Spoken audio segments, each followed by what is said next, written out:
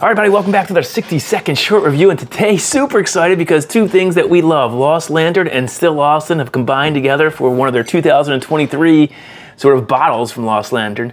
Yeah, Still Austin. So, we have our own single barrel from Still Austin coming out in about 2 to 3 weeks here. So if you're interested in that, which why wouldn't you be? Check out our Patreon. So let's get into this. It's 103.8 proof, which is interesting. It's lower than what I would have expected, but hey, that's okay. $80 I paid for this, and it's a 4-year age statement whiskey. Ooh, interesting.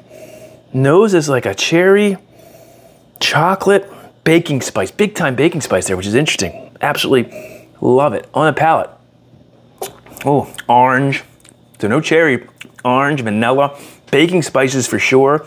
Yeah, there's some rye spice in that. Oh, there's the chocolate. Yeah, really good. It's Still Austin, it's Lost Lantern. I love it. Have you had it? What say you?